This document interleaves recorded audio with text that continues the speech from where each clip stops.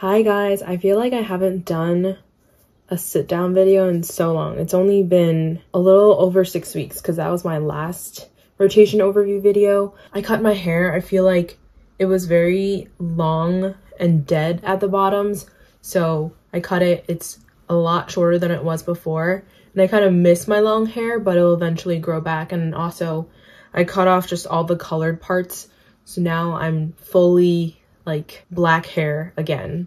I finished my internal rotation, and that's what I'm going to be covering today. So for my internal rotation, I was in a hospital in the city, and I was lucky enough that Tiffany let me stay with her in her apartment, just because I had to get to the hospital at 7 a.m. So I would take the train to the hospital and have to be there at 7 a.m. and that's when I would start rounding. And essentially my day started with me looking up lab values on the patient that I was taking care of, and I would write down their vitals, all their lab values, imaging, their assessment and plan, anything that was pertinent to their past medical history, as well as social history, family history, things like that, as well as their HPI. And the reason why I wrote down everything is just for myself. It helped me kind of organize my mind and how to present to the attending. Essentially what I would do is at the top, I would write down their HPI. So 45-year-old female with past medical history of diabetes, type 2, hypertension, blah, blah, blah, presents with a syncopal episode times like multiple syncopal episodes times 2 weeks. Ever had this issue before? How long did it happen?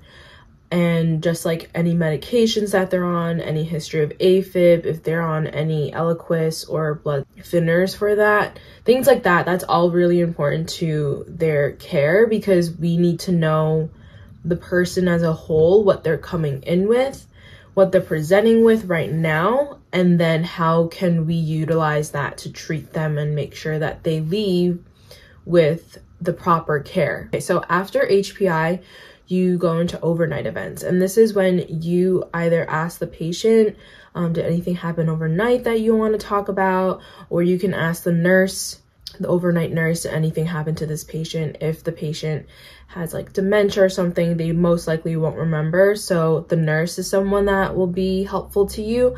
And then also the person, the resident or the doctor signing off from overnight, they'll also be able to tell you some overnight events when you are not in the hospital.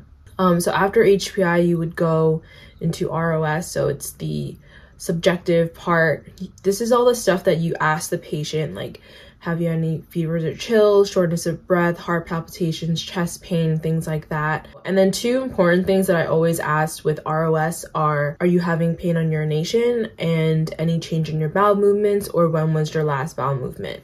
If they deny all of it, then that's what you say. If they say, yeah, like I've been having some chest pain, kind of radiates this way or that way, then that's what you would tell the attending.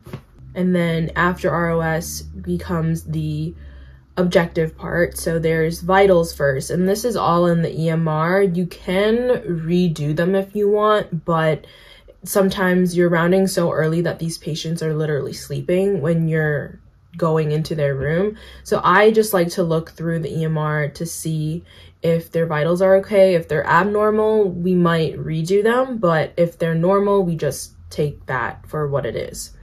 Then you do your physical exam. So you listen to their heart, you listen to their lungs, their abdomen, look for peripheral pulses. You also want to make sure that their mucous membranes are moist.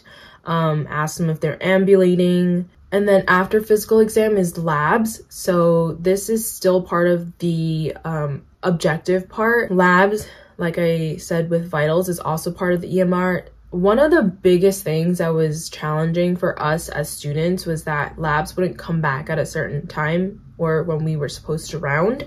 So we would just say like labs values haven't come back yet, but we're looking for blank, blank, blank, and blank. For labs, I think it's extremely useful to use the fishbone. Like it makes it a little bit more easier to read without having to write like sodium blank, potassium blank. It's just easier if you have the like fishbone. And I know that I remember when I first learned the fishbone in school, I thought that it was just too much. I was like, there's no way, I'm just gonna write sodium, potassium, blah, blah, blah. But after seeing all the patients that I did and drawing the fishbone every day, it's like stuck in my memory now. And I remember the fishbone for the electrolytes as well as the CBCs. And then after labs, you have imaging. So this is where you will report any new x-rays, CT scans, MRIs, any ultrasounds as well. Just because it gives you a full picture and it helps you understand like what you're looking for. And also you have a radiologist to read the imaging for you, but it's also important to look at the reading or the imaging itself and to see if you can see what they're seeing as well. After imaging, there comes the assessment and plan part. So this is basically where you get to draw conclusions about everything you just presented and tell us what, or tell the attending what you want to do for that patient. Assessment is where you essentially give a one-liner of what this patient's coming in for and then why they're admitted. And then your plan is when you would say like their first problem is that they have thrombocytopenia. And so we are watching it, we're drawing daily CBCs, and then we will repeat them if needed.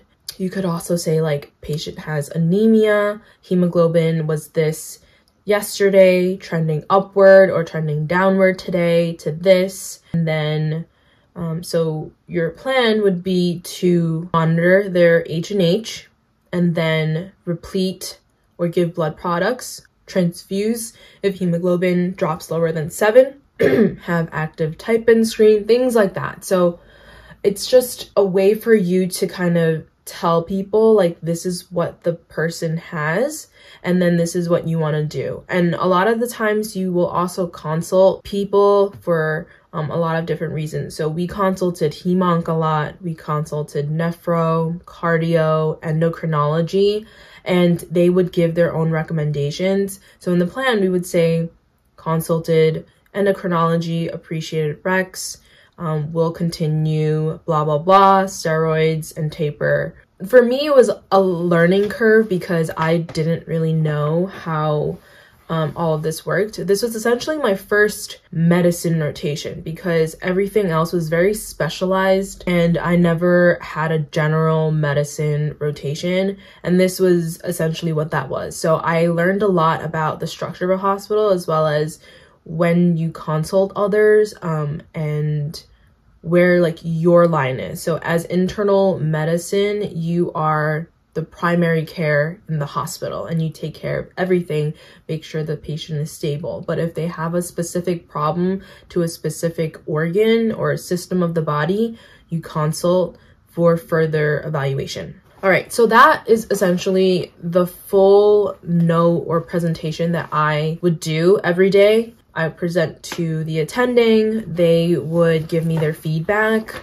We would sometimes go back to talk to the patients after rounding to let them know like this is what your plan is, this is what's happening, and let us know if you have any questions or concerns. And then that would basically be the end of rounding. So after rounding, we would go back to the residence room, and this is the time that you get to yourself to write the notes. And essentially that's what I did every day. I would round, go back to the residence room, write my note, and then sometimes I did one note depending on the patient. If they were really, really complicated, if there was a lot to kind of go through and sift through. But sometimes I would do 3 notes at a time. So it just really depends on how comfortable you are with writing the notes. And I think this rotation is where I really fully got comfortable writing notes. I would be able to finish them a lot faster than I've done in the past. And I think that also goes to say that repetition is key to learning how to do that. So my hours for this rotation, like I said, I had to get to the hospital by 7 a.m. By the time I was let out, it was about 2 or 3 o'clock. It did vary on day to day because sometimes the residents would have to go somewhere else and they wouldn't even be on the floors. So I wasn't doing anything and they would just tell me to go home. But for the most part, that was how long I was in the hospital for. All right, so for procedures, I was expecting that I would be able to do more, but I think why I was not able to was just because a lot of these patients were hem-onc based. I was put on a hem-onc team for internal medicine, and most of the patients that I saw had a new diagnosis of cancer, or they already had cancer and they were coming in with another issue. And so a lot of these patients already had a port put into them for their chemo, and a lot of just like products that we were either giving them or drawing blood could be done through the port. I've done a couple of venipunctures and 1 ABG on my internal rotation, but aside from that is very little else, just because these patients had some sort of access and the nurses would just take from that rather than having to put an IV into them, which I don't think is a bad thing because I don't want to poke someone if they don't have to. At least I got to do a couple of things, and then I also was called down to the ER once with the resident to assist with the paracentesis, which was also very, very cool. I've just never seen someone have so much fluid in their belly like that. It was cool to see like all of that come out, and they needed to kind of tap that fluid to get culture on it, and then the rest of it would be managed by their own team. So some of the most used tools I've used in this rotation, I would say, are UpToDate and MD-Calc. These two things were super important because there were things that I've just never heard of before. So UpToDate was like my best friend. MD-Calc was super important because in internal medicine, there's a lot of calculating numbers. There's a lot of like fixing your calcium, your corrected calcium for hypoalbuminemia, and then there's also your corrected sodium for hyperglycemia and like stuff like that. So a lot of this you can calculate on your own, but MD-Calc is really important and it just helps you with that. It's a lot faster. There's also calculating the ASCVD score to start a statin. My autonomy as a student was really good. I think I was nervous to kind of go into the room at first because it was so early in the morning. Like I would literally round at 7:30 and these people were sleeping, and I just felt so bad for disrupting them, let alone the senior attending having to do so. I mean, the senior resident having to do so. Then the intern would do it, and then me. Like that's 3 people coming in to disrupt your sleep just to ask you the same questions. So if I got a chance to, I would just go in with the resident and just listen in, and if I had questions, I would add on. But then there were times that the intern was like, okay, I'm gonna go see this patient, you go see that one. And then they would we would tag team. So if it was a patient that they already knew pretty well and like it was a pretty routine kind of thing to see them, they would just let me go see them, and then we would essentially come back together to discuss. And if there was anything that was important that I thought was notable to discuss or was concerning to me, I would bring it up. And then if it was super concerning, they would also go back and see them on their own. But I think for me, it helped me learn a lot because I got to ask everything that I wanted to, and I wasn't just listening to someone else ask. And it reminds me of an encounter that I had with a patient where I really just wanted to get to know her because this is the first time that I've ever seen her. And she was coming in because I believe, I forgot why she came in, but essentially she was telling me about her symptoms, and then all of a sudden she said, I was told to tell you guys this, like if I ever saw it happening, but I feel like it's hard for me to like find my words. And then I was like, what do you mean by that? Like there's a specific term she used where she said it was like backsliding, and I didn't know what that meant. And she described it as like her brain is working faster than her mouth, so she's able to think of the words but just coming out, she was having some issues. And so in my head, that's like a big thing for stroke. Aphasia is a big symptom, and it kind of scared me a little bit. So I did a couple of the neuro exam points just to make sure she wasn't having any focal deficits. And then she said that her brain surgeon wanted her to tell others if that was ever happening, because that's not a good sign. After I spoke to her for a while, I went back to the residence and I said, like, the patient I just saw, she looks well, but she just told me that she's having some trouble finding her words, and that it was important to let her neurosurgeon know if this symptom ever happened, because she had metastatic brain cancer and she had part of the tumor removed recently. And so they were also tapering her off steroids. And then he said to let them know if you ever got that symptom. And so she did let me know. What happened was that we didn't exactly know like her past case. We could read through her notes. Like, first and foremost, as a new patient to us, we need to make sure you're not having a stroke. So we called a stroke code, and then a bunch of people came in. She got a CT of her head, as well as a bunch of other imaging, and she ended up not having a stroke. What ended up happening was that her brain was swelling from the tapering of the steroids, and so they needed to put her back on. And I think that was important just for her care. And I think me taking the time to speak to her, and because of that, she was able to tell me that she was feeling off. That's really what I took away from that experience, is that like you should take the time to talk to your patients. And I really enjoyed a lot of patients that I saw. I think I felt more comfortable speaking to them because I just was curious like why they were coming in. And a lot of these people have so much things to say, but they know that like a lot of doctors and a lot of PAs are super busy. So I think as a student, you have that time to sit there and like kind of listen to them. And so just take that time to do that. I think internal medicine is just so broad, and there's so much that you are not going to know, that brushing up on things is just not going to be helpful in this case. I think just continue reading and continue educating yourself, and like read journal articles, read up to date. If you don't understand something, ask the resident. If they don't know it, look online.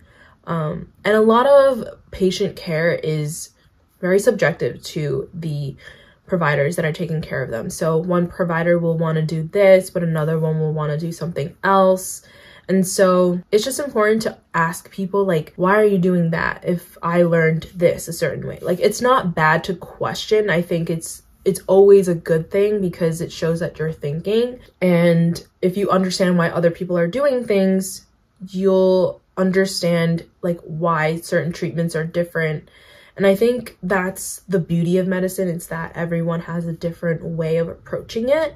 That's essentially what I learned from this rotation. It's that there's no set rule as to how you treat a single patient. Everyone is so different, and all the treatments are different. Everyone responds to treatment differently. So you need to kind of cater it to that patient.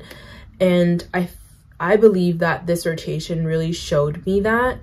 I never got bored. I never thought that this rotation was so repetitive, because every day I would come in and see a different thing. And I think that was the beauty of internal medicine. It's that everything is always going to be so different, and you're not going to be seeing the same things every day. So you're always learning. And if that's something that you like, then internal medicine is definitely for you. So I overall will give this rotation a 4 out of 5.